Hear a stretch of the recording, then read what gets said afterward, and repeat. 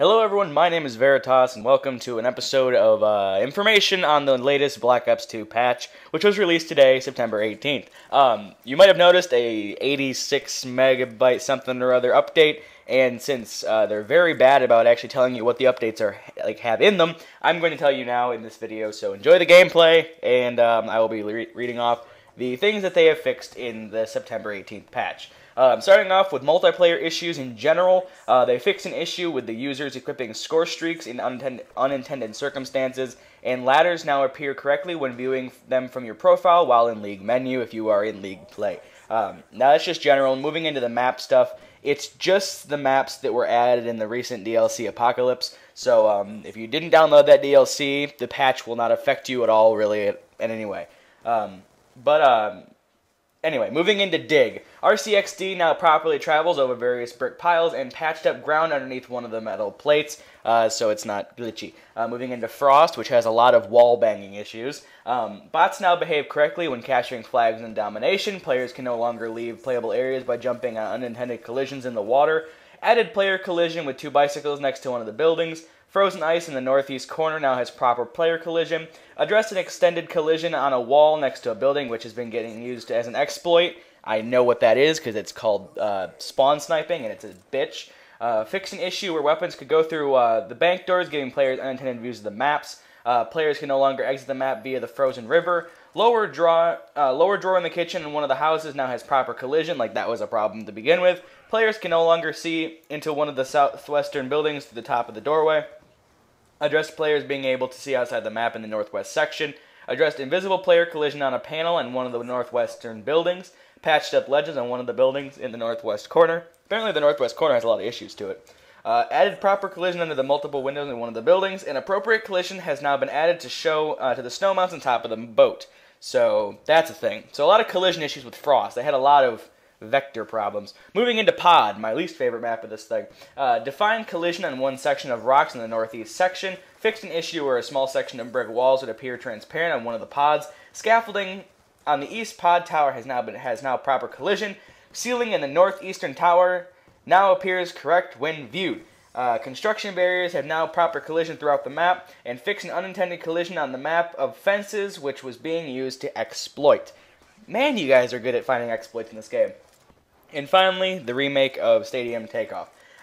Fixed a rare issue which was causing the player's arms to be invisible during the countdown timer. Players no longer are able to stand on the exterior ledge alongside the launch center building. Sentry guns are no longer target enemies through Lift 4C's doors, and added collision to the boxes near the control rooms and the visitor center. So those are just the maps. Now moving into zombies, if you skipped here for whatever reason because of the pop-up, this is the zombie issue fixes. I'll go over general, and then I'll go through the extensive list of origin fixes, because that was bound to happen. Moving into zombie issues that were addressed. In general, improved stability during local play when attempting to sign in using a guest profile. Addressed an issue which caused the background music to stop playing while in menus. And map icon for Die Rise no longer moves around the global rapidly when origin is selected. Okay. Now that's just general stuff. Moving into Origins, which was bound to have many, many problems, and there's about 50 here. So bear with me. Here are the issues that were fixed with Origins. Fixed multiple issues where the player could see outside the map using the free cam mode in theater. Players who join a session already in progress after round 1 are no longer able to ride the tank without its cooldown. Fixing issues where zombies couldn't get to the player if they were hanging off a ledge near the ruins. Addressed an issue with unlimited ammo when swapping out the staff of elemental. When swapping out the staff in the elemental charging chamber. Players can no longer obtain the Master Wizard achievement through spectating. Fixed multiple issues where the tank was unintentionally pushing players through the map. Lobby preview icons can now appear correctly under the stat summary screen. Players can no longer get to unintended areas of the map using the Panzer Soldat's claw attack. Semtex grenades can now be properly acquired in the church. The Panzer Soldat no longer gets stuck in front of the tank when players are standing on top of it. I was in a lobby where someone was doing that. We actually broke the Panzer Soldat. Upgraded stabs can no longer be duplicated in the ruins. Addressed an issue where the PhD flopper was doing unintended amounts of damage if the player was holding an upgraded staff. Interesting. Panzer Soldats no longer become stuck in the air when spawning in front of a robot. I'm guessing that means the mechs. Players Players are no longer free from zombie attack when standing on the tank's control panel. That was a thing. Damn it. I wish I had known that. Fixed an issue where the players could get pushed into an unintended area by the robot's foot and be free from zombie attack. That was, I think, by stamina up. You could jump onto the robot's foot from there. I know that for a fact. And the ruins from that same area. Players are no longer able to exploit by focusing fire at a spawn point at the bottom of a fire tunnel. What? That's interesting. That's actually really cool. Fixed an issue where Panzer Soldats and zombies were moving in slow motion after spawning in. And wish they'd left that in. Panzer Soldats now behave correctly when it's been kited by into a group of zombies. Well, at least that's a term now. Staff parts are now update properly on the scoreboard during a 4-player local split-screen game. Why the hell you would play split-screen zombies 4-player? I have no freaking idea. Players can now properly use the upgraded staff melee after obtaining and losing the 1-inch punch perk. It's a thing. Addressed an issue with zombies walking into sandbags, ignoring nearby players. Should have left that in. That's about half the list. Panzer Soldats now function properly when grabbing a zombie twice in a row with its claw attack. I didn't know they could do that. Fixed an issue where players can get out of the map, out of the playable area in a co-op game by using the robot's foot. Yeah, that's an exploit. Max's drone should now find its way to the players correctly in the workshop bunker. FX for upgrading the staff are oriented correctly. Panzer Soldats no longer get stuck behind the Juggernaut perk when entering the robot's footprint. Oh, that makes sense. Players no longer get downed by the robot's foot when standing on the scaffolding next to the pack-a-punch machine. Huh, interesting. Max's drone no longer gets stuck near the church tank exit. Panzer Soldats no longer get stuck on the player's head in the church during a co-op game. Wow, that'd be funny to see. Players can no longer dive to prone out of playable areas in the church. Okay. Zombies now properly get to the players if they are crouched on the park tank. Damn it.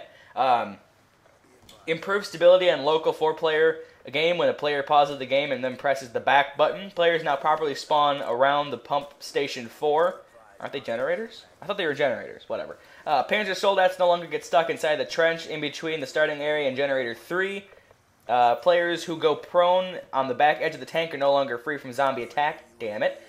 Improved stability in a 4-player local game when upgrading staffs during round 11 through 13. These are very specific exploits here. Players no longer fall out of the map when the Panzer Soldat does its claw attack. Zombies now properly get to the players at the bottom of the church when the tank is parked. Fixed an issue where Panzer Soldat was getting stuck if the player was jumped on top of the tank jumped on and off of the tank repeatedly. Did that one. That was fun. Players are no longer free from zombie attack when crouching on top of a certain trench walls, and zombies now properly get to the players with the robot footprints on top of the tank station. In the robot footprints on top of the tank station. Holy crap. So, mainly, all of the exploits and the origins are gone. I'm pretty sure you guys can figure out new ones, and there are some they probably haven't fixed. But this is why we don't show things on YouTube, guys. This is why we don't post videos of exploits on YouTube, because they fix them. Anyway, other than that, that's about all the stuff you needed to know. That's the entire patch. In the description, there is a link to the page I got all this information from if you want to go there and read it yourself. If you got irritated with me reading a list of hundreds of things that they fixed, which are very tiny. So yeah, there's a link in the description if you want to look at the list for yourself. Other than that, that's that. So, yeah, thank you guys so much for watching. This has been Veritas and Thriller Killers, everyone. If you enjoyed this video, this stuff. So, yeah, I will see you guys all later, and I will hopefully do a video next time there's a patch. Have a great day, everyone.